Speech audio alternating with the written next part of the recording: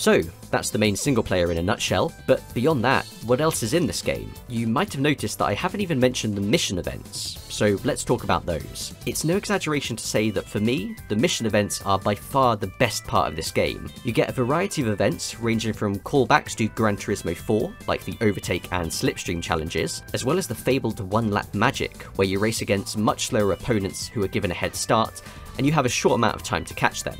Why does that sound so familiar? We also get new challenges like drift events and drag races, which are a lot of fun, as well as these mileage trials, where you're tasked with going as far as you can with the limited fuel you have. Not the most exciting gameplay, but I appreciate them trying new things to add more variety to these challenges. My favourites though have to be the races. These really showcase GT7 at its best. A lot of them have changeable weather, so strategy plays a big part, and many of the AI are programmed to use different tyre compounds and strategies, so it can be really unpredictable at times. Going back to update 1.11, one of the additions was a set of 8 one-hour-long mission races, and again these are mostly great, with a lot of them featuring changeable weather and opponents using different strategies to keep you on your toes. But this being GT7, it can't all be perfect. Starting with a minor gripe, the one-lap magic events force you to sit through the whole countdown, just like GT4. Guys, I know many people consider GT4 to be the best game, but you didn't have to do that as well. I don't see why they couldn't give us the option to skip the countdown and just simulate where the cars would be by that time. Surely a PS4 or PS5 can handle that. Now, there are a few key differences between normal races in the world circuits and mission races. The first is simply that mission events don't play music. Apart from this one, for some reason. Now that's some real driving music. So if you normally play with the music on, tough luck. The second is far more important. Mission events only give you a payout the first time that you complete them. That is a big deal, because it means that if you win a mission race, you won't get paid for any subsequent attempts. So, after completing these races once each, all of the good work they put into making them fun and unique goes completely out of the window. You can't justify spending a whole hour doing a race that gives you literally nothing when GT7 is a game where money is so important. There is no replay value to these races whatsoever, and that just sucks. Even when they succeed at something, they still manage to fail in some way. It's just unbelievable. And it's not as if making these as regular world circuit races would make them OP for money grinding, because in the same update they introduced 3 races which give even better money versus time payouts, which we will get to.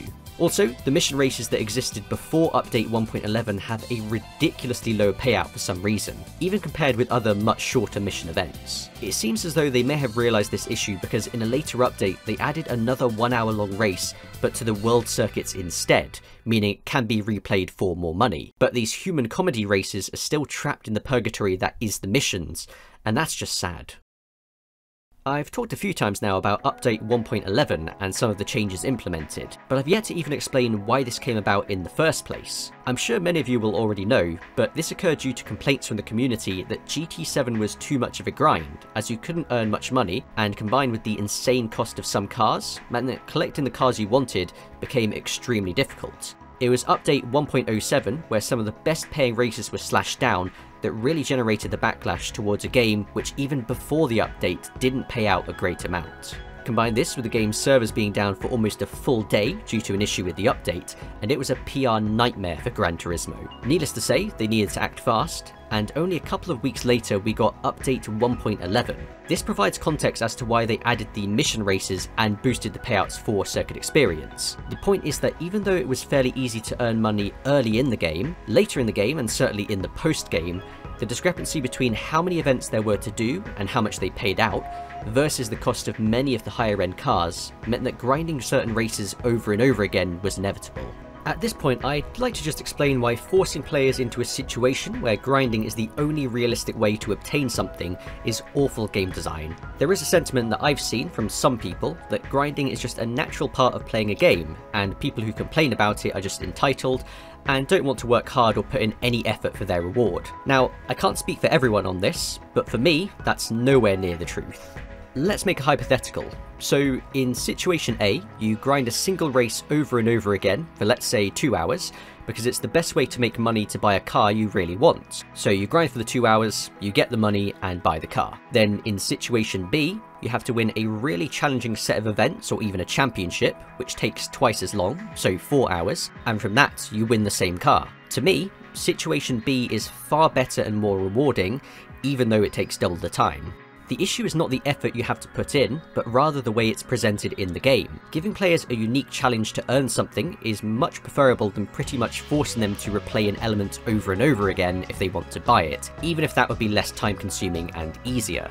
This is where older GT games were so rewarding, because the idea of giving a reward based on a unique challenge was how they gave out prize cars. When you finished a 100% playthrough on those older games, you would have either won all of the cars, or have enough money by then to buy anything you wanted.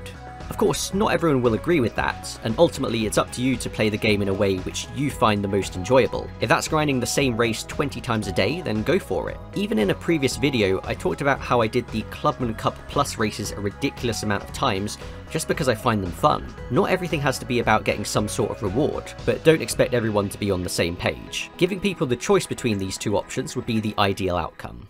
And that's how it should be. But with GT7, there's nowhere near enough things to do for that to be a reality, and series producer Kazunori Yamauchi agrees with this, or at least he says he does. In a statement he put out after the 1.07 disaster, he said, "I want to make GT7 a game in which you can enjoy a variety of cars lots of different ways, and if possible, would like to try to avoid a situation where a player must mechanically keep replaying certain events over and over again." So the question is, why did they design the game in a way where this would be inevitable? They have the metrics, they know how much total money there is from completing every event, including prize cars, and they know how much every single car costs to buy. So why was anybody involved in the game even surprised that this happened? And that leads us to our next point. The issues with the missions and circuit experience are that they are only one-time payouts, so once they're done, you can't get the money again. That would normally be fine, but even after completing all of these, you're still going to need a lot more cash to buy many of the other cars. So after saying that they don't want players to mechanically keep playing certain events over and over again, their next course of action was to add 3 races for you to specifically keep replaying over and over again. Nice of them to add 3, I suppose, but how do I know this for certain? Well, a couple of reasons. Firstly, the fact that they are by far the best in terms of a money to time ratio when compared to any other replayable event. Secondly, is that regardless of how you drive, whether you're smashing into opponents or cutting corners, you will still get the clean race bonus every single time. They're not particularly subtle about it. And thirdly is that since then, 10 months later, they are still the best races to grind. Despite the game adding more races which use faster cars and are arguably harder, these are still the best options for making money efficiently. So in my mind, that part of it is obvious. You know, we've talked so much about grinding money that I forgot what we're even grinding for in the first place. Oh yeah, that's right. So like I've said, the cost of certain cars is frankly insane, but even beyond just the top 1%, the values have generally inflated quite a lot. I mean, 48 grand for a Sprinter with 55,000 miles on the clock? What? Of course, a lot of this is down to the inflation of prices for certain cars in the real world, and Kazunori in that same statement made this link very clear. The pricing of cars is an important element that conveys their value and rarity, so I do think it's important for it to be linked with the real world prices. So my question to him is, why? Why is that important? That may sound like a stupid question, since from even the original Gran Turismo, the in-game prices have always somewhat reflected the real-world value of these cars, with those changing over time as well. The point is that GT7 pushes this to a ludicrous degree. I think now is a good time to take a look at how the value of real-world cars are determined, and try and relate this back to GT7. I've identified 4 main areas that impact a real car's worth. Firstly, condition. This one is easy in how it relates to GT7, because used cars with higher mileage generally will have a less durable engine and body, and as such are worth less to purchase when compared to an equivalent new car bought from Brand Central. So that's a tick for GT7. Secondly is performance. That's another easy one, as generally higher performance cars will be worth more in GT7. It's a racing game, so driving and winning with faster and faster cars is a clear goal. That makes sense. Thirdly, I have rarity. This is where things start to get messy, mostly because the rarity of a real car is a big deal. If a car is designed and built by a certain group of people at a certain period in time, that can never be fully replicated. In GT7, you can have an infinite amount of these cars existing, far more than the number that exists in real life, because it's a video game. That's kind of the point. This idea cannot be paralleled in a video game without artificially limiting the total supply of cars available to all players. Not that they should do that either, dear god no, but that's the concept. And the final point is desirability/historical significance. Again, very contentious, since the reasons and motives for wanting a car in real life can be drastically different from a video game. If you get a 1930s Alfa Romeo in real life, that's a big f***ing deal. Even people who don't know anything about cars would be able to tell. Getting one in GT7 is not, because what the hell are you supposed to do with it? And the only reason why anyone would care is because of the value, not any significance attributed to the car itself. Arguably, it reduces the importance of the car itself because at that point it just becomes a number, something to flaunt and say, look what I have. The car itself becomes irrelevant, which, ironically, is the opposite of what they were trying to achieve. Now, not to say that any historical or even emotional value is completely irrelevant in a racing game. These cars are supposed to be facsimiles of the real thing, so any attachment or fondness towards a particular model should be reflected, like in real life. I'm not saying that you should find this Alpha in the used dealership selling for 30 grand or something purely because it's slow by modern standards and also has no utility in the game. It's more that the value shouldn't be so directly linked to the real world value when the connotations of how the car exists in the game are so drastically different than that of real life. The cost of cars is capped at 20 million credits, but you get the feeling that without this, some of them would be priced even higher than that. You know, I read a comment, which was somewhat written in jest, saying that GT7 is trying to mirror the real-life experience of classic/prestigious car ownership. But honestly, the more I think about it, the more that idea seems to add up when you consider how GT7 is designed. Think about it, the cars are just sat in a dealership for a million billion credits waiting to be bought, and when someone finally does, they just put them in a garage where they can look at them, I guess. GT7 has very few events for these historic cars, so the main draw is clearly not to race them, even if in real life people can and often do. This is the only reason which justifies the decision they've made here, and if so, that's really sad. It would represent a fatal misunderstanding of how people interact with racing games and why they even enjoy them. Hint, a big part is the racing, not for some faux historic car ownership experience nonsense. Well, anyway, Gran Turismo has shown that they now value realism in the most mundane ways above engaging and fun game design. Realism and how a player is forced to interact with and rewarded in the game is clearly so important to them. So anyway, about roulette tickets. But you probably already knew that. So instead of giving out meaningful prizes, like cars which are relevant to the event or championship which you won, GT7 gives you a Forza Horizon wheel spin. Great. But that's not fair on Forza Horizon because actually they're much worse. These roulette tickets are given out near constantly. Complete a menu book? Here's a roulette ticket. What about these extra menus? Roulette tickets. Your daily reward for logging in and driving a certain distance? Roulette tickets. You don't need to go far to see that most people despise the roulettes, and that's mostly for one reason. They appear to be rigged to give you the worst prize almost every single time. The truth is that they're predetermined from pretty much the moment you get the ticket. This has been proven by people using their tickets and then restarting their game without saving. When they open the tickets again, their prizes are exactly the same. Now, I'm not against the idea of roulette prizes entirely. Of course, GT3 had roulettes as well when you won a championship. The difference is that in GT3, the roulette was between 4 prize cars which were specifically chosen as prizes for that event. It also was truly random, and if you wanted a different prize, you could redo the championship, thus adding replay value. Or just save scum. The only drawback was that a lot of the time, the prizes weren't exactly equivalent in terms of value or desirability, and that's how things like this happen. And this car. What is it? Ew! It's pink! It's a Toyota Vitz. It's pink! Why is it pink? What car do I get? I can win 1 of 4 cars. Oh yeah.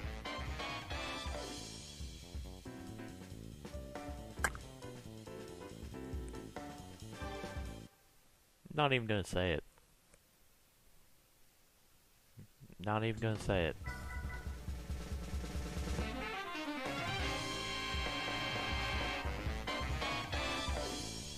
Fan-tastic.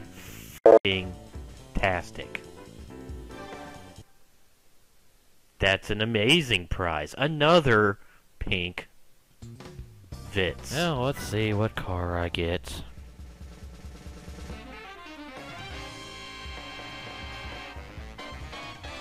Well, at least it's not pink. So GT7 takes that part of it and turns it up to 11. As I said, the prizes are predetermined, meaning that the other prizes you see are just set dressing. Sometimes you will even see prizes which are literally not possible to attain for that grade of ticket. I should mention that tickets come in tiers, with 1-star tickets being the worst with the lowest value prizes, all the way up to 6 stars which give the best rewards. In terms of money, I don't really care that much, although it isn't much of a draw to keep playing and get your ticket every day when you know the reward is almost guaranteed to be hardly anything. In fact, I've calculated that in some cases with the lower payouts, you actually receive less money per minute spending the time to just open the ticket and watch the animation than you get per minute from grinding the best paying races. Crazy. But for me, the real issue is the other prizes you can get. GT7 has the best customization of any GT game, and one of its key additions are engine swaps finally making their debut in the series. At present, there are tons of different interesting and unique engine swaps, and they're adding more of them every month. They really are an awesome part of the game which everyone can enjoy. You can probably see where I'm going with this. The only way to obtain them is pure luck.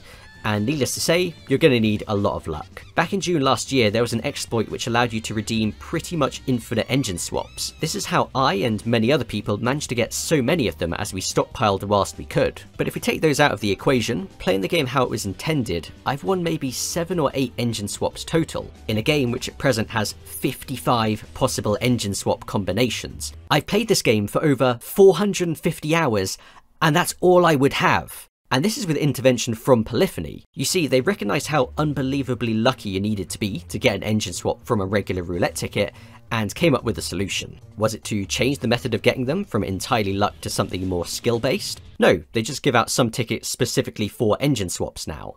And so, the trend of them identifying an issue, but rather than solving the root cause of it, they just plaster over it and act as if it's no longer there, continues. Whilst this has helped a little, because without these I would only have 2 legitimate engine swaps that I can remember getting from regular tickets, not everybody is so lucky. So the way of getting these engine swap only tickets is from completing extra menus. Oh boy, they're back again. Ironically, it was through these extra menus that the exploit for infinite tickets was found. The big problem is that a lot of these extra menus require you to get cars which can only be found from the used car or Legends car dealership, meaning if you don't have it already, you have to wait days or sometimes even weeks to find the car you need. And in the worst cases, these are cars costing multiple millions of credits, which you might not even want but need for the extra menu. And on top of that, the engine is decided at random, so you may end up with one you don't even want or need. So because of this, it really doesn't pass as anything close to a solution. Not to mention that we've now seen the possibility of needing cars for extra menus which you can only get with a brand invitation.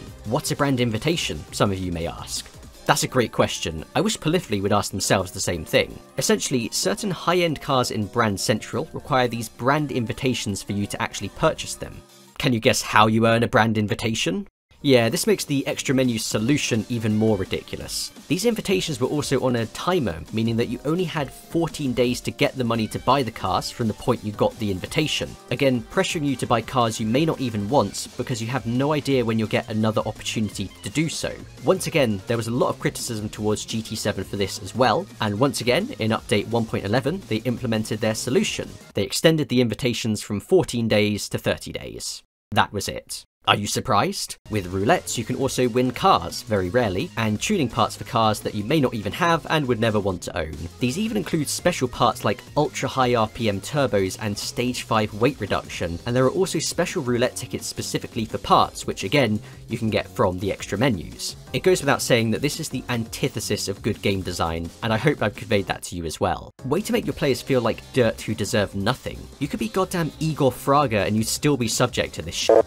Not to mention how it completely contradicts the realism they're trying to create in other areas, like the car collecting. Okay, so I've got to save up 20 million to buy this historic car from the legendary car dealership, which I can't really use for anything. But if I want this Bugatti, I've got to get an invitation to buy it, which I can get by collecting other random cars or just driving 26 miles in a day, and then playing a slot machine where I have a minute chance of getting it. Nothing is consistent to anything. It's like they're trying to jam together puzzle pieces which don't fit. They use the excuse of realism when they can make the game more tedious, but suddenly when some form of reality check would really help, that all goes out of the window. It's inconceivable. So we've talked at length about the problems. What about some solutions? Trash the roulette tickets and let you buy the engine swaps. Job done. Okay, it's not that simple. I imagine a big part of them doing all of this is to try and stretch the content over a longer period of time so that people will keep coming back for more. I don't imagine it's been very successful, but that seems like the idea. So any solution we come up with has to be with this in mind. Anyway, still trash the roulette tickets, and with the engine swaps, what we can do is to tie the unlocking of them to certain milestones for that particular car. So, say you want that 4-rotor in your RX-7. The challenge could be something like win 10 races with the RX-7, or win a specific championship, or even earn a certain amount of drift points in it, something like that. That way you've got a reason to keep playing, so players will stay invested, and for a lot of people, if they really enjoyed the car, they'll just unlock it naturally anyway. For the manufacturer invites, we could give these as rewards for certain relevant things, like collecting a certain amount of cars from a given brand, or winning a certain race for that brand. Like for winning the Ferrari challenge, you could get the invitation to buy the FXXK. Also, once you get the invitation, you could keep it forever. So no more feeling pressured to buy the car as soon as possible, or getting invitations for cars you already have. For the unique parts, it's not a big deal, but we could again tie this to some form of accomplishment with the car, much like the engine swaps. As we've now gotten rid of roulette tickets, we don't have any incentive for people to play daily. We could bring back the seasonal event races, although that's probably asking too much to have those daily, so they can be weekly or bi-weekly as they were before. In terms of daily incentive, we can make one chosen race from the world circuits have increased payouts. They don't have to be insanely high, but around the same level as the current best paying races, and this can be shown as the daily special, updating every 24 hours. As solutions, I think those will work pretty damn well. I mean, give me a call, Polyphony, and I'll just design the whole game for you while I'm at it. Let me know what you guys think, and also leave your own suggestions in the comments. But as far as it goes for GT7, a lot of what I've mentioned is how it fails to live up to previous titles and do things nearly as well as them. But the reality is that it should be doing things better and bringing new and interesting experiences. Beyond getting shafted by the roulettes, I mean. While it's managed to evolve in so many ways, it hasn't really brought anything fresh to the table to offset that either, and there's no shortage of ideas. Here's an easy one. Larger grids and multi-class racing. This isn't even entirely new because they did dabble with it in GT Sport, where there were a couple of multi-class races and one that even featured a 30-car grid. Now it's possible that having GT7 on PS4 as well meant a trade-off had to be made here, but that is giving them the benefit of the doubt that it was even on their radar. Maybe they were just laser focused on getting ray tracing and replays instead, or some other shit like that which nobody cares about. Even upping it to a 24-car grid I would have expected, since they managed to do that on GT Sport briefly for even online races. Back in the day, at the end of every FIA season, they would have these top 24 superstars races for the best drivers in the region. I was actually fortunate enough to have competed in one of these as well. And when it comes to multi-class racing, the best we have on GT7 is a couple of missions, which I guess are multi-class. But maybe that's for the best, since the AI clearly weren't programmed with that in mind. It seems like the slower a car is going, the more trouble they have trying to overtake. It's bizarre. I know I should have mentioned this in the AI video, but here we are. Anyway, I was recently watching some gameplay from GT5 Prologue and saw something quite interesting. Well, aside from the fact that basically all of the menu music from there is reused in GT7, what I saw was an event type that's never returned to the series since then. The event was sort of like a time trial, but the difference was that you had 10 minutes to beat the lap time and there were other cars on the circuit as well. It sort of reminded me of a time attack session. This alone is interesting, but really they could take this even further, such as instead of aiming for a set lap time, you have to beat the opponent's lap times. They could even have whole events and championships based on this. Obviously it won't appeal to everyone, and would probably just end up as a mission, but still, it's those sort of interesting ideas I was hoping to see more of in GT7. But all we got to spice up the experience was nonsense like this. If it's not clear enough, I'll state it now. Gran Turismo 7 had the potential to be the greatest racing game of all time, and even despite the never-ending series of blunders it seems to go through, it's still decent. The base they're working with is simply incredible in terms of its technical output, but in almost every design decision, it seems to take the wrong turn and sabotages itself in truly unbelievable ways. So, what was the goal?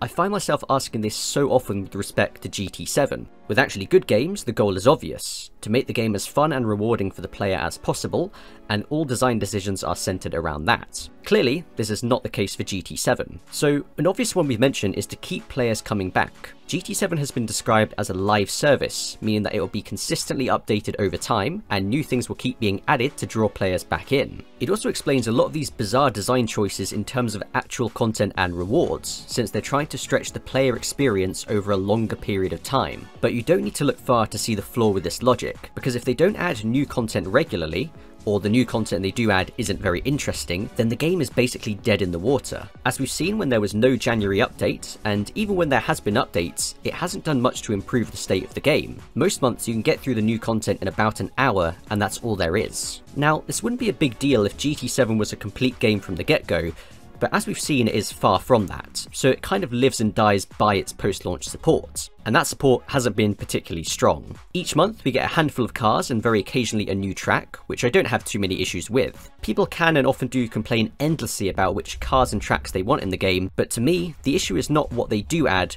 but rather what they don't add to the game. Through none of the recent updates have they solved any real issues with the game, or even given the impression that they might, and nothing they add feels fresh or gives players a new experience. Going back to update 1.11, where they added a new set of mission races, we were promised that there was plenty more to come. 10 months later and we're still waiting for anything new or meaningfully different, whilst they just keep recycling the same bland style of races over and over and over again. Clearly, Gran Turismo 7 is not alone in this. Looking at video games as a whole, this is the approach that many franchises have switched over to, and very few of them pull it off well. And it's not as if this is the only option. You only need to look back at games like GT3 and GT4 in particular, that are still widely played and talked about even decades later. The staying power of these well-designed and fully fleshed out games is immense. Now imagine if they could design a game like this, and then support it with additional content adding new and interesting experiences. The results would be incredible, but simply put, it seems like they don't want to put the effort in to do that, so instead they defer to the cheap tactics that we've seen to keep people hooked.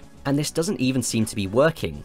I've received countless comments from people stating that they've given up on GT7 and sometimes even the Gran Turismo series as a whole, and to be honest, I can't blame them. When it feels like they've implemented mechanics to make the experience worse, and then refuse to change or even accept any form of feedback on this, many players will understandably not stick around. It's not a coincidence that pretty much all YouTubers covering GT7 focus on the online stuff, because at the moment, that part of the game is the only thing that holds any value to most players.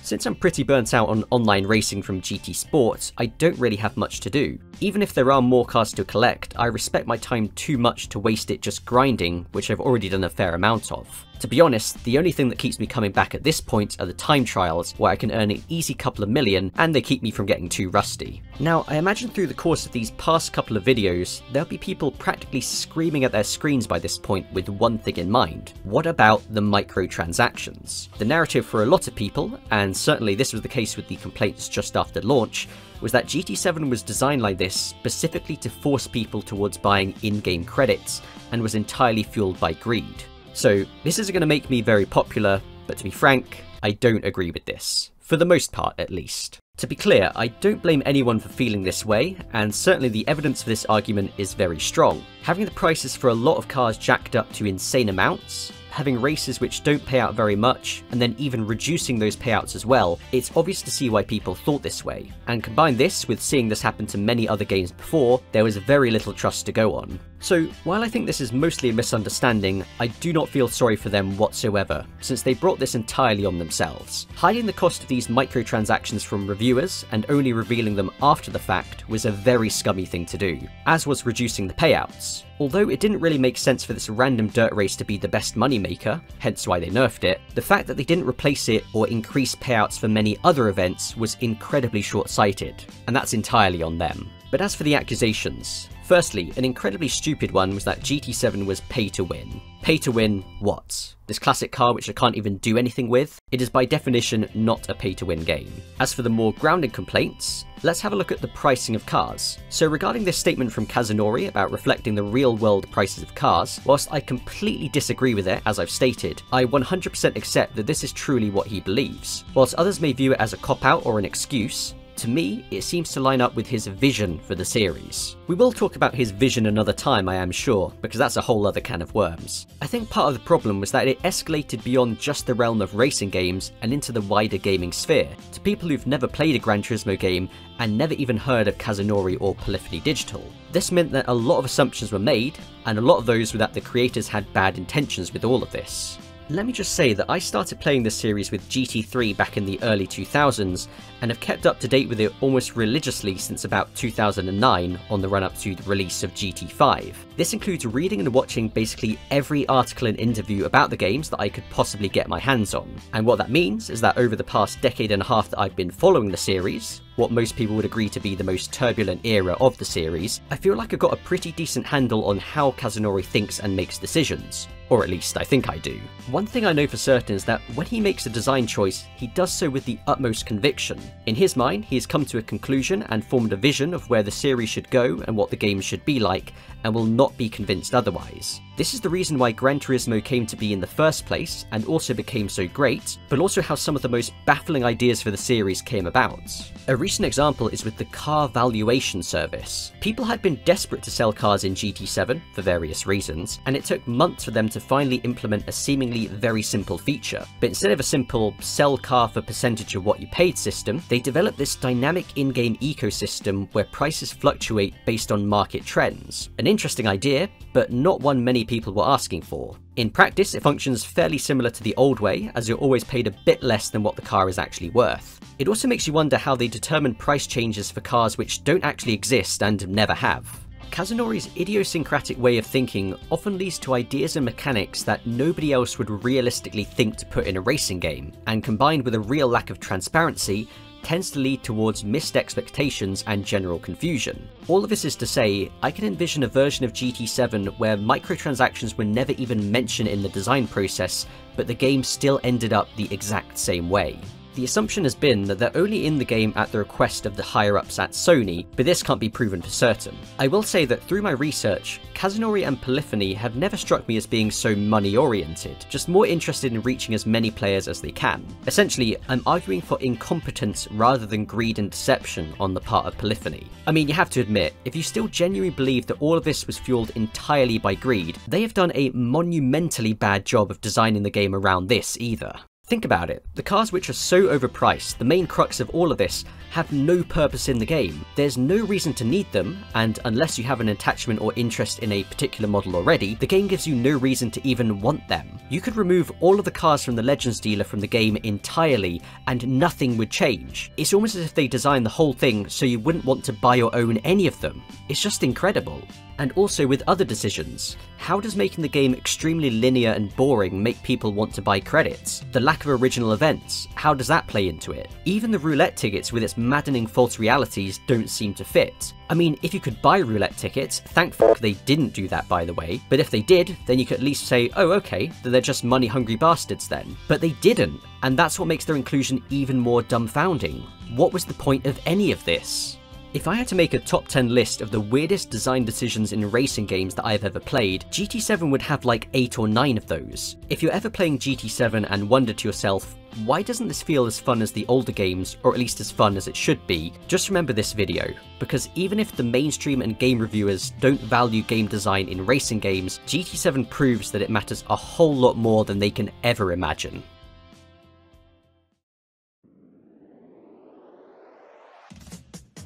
Whew, that's another long one. Thanks again if you managed to get all the way through. This video, out of all the videos I've made on GT7 so far, is the most important to me. It covers topics and issues which are so glaringly obvious to anyone who can form any sort of critical opinion that it just leaves you speechless at times with some of the decisions they made here. Making this video, I had to keep going back and double checking things because I thought, no, that can't be as bad as I remember, but pretty much every time it was. With all of that said, you might be surprised to hear that I'm not done with these videos. I still have more things to say about GT7, it's just that type of game it seems, but I will be taking a slight break from these specific videos because my next project is more of a retrospective, but maybe not in the way you might expect. Hopefully that should be good to go for next Tuesday the 28th, so stick around for that. If you enjoyed this or agree with my points here, then please like and subscribe for more, and also share it with anyone who might be interested. It takes a lot of time and effort to produce these videos, edit it all together and make it look nice and slick, so any support you can give would be much appreciated. I've had some spare time recently to really focus on these videos, but that probably won't be the case forever.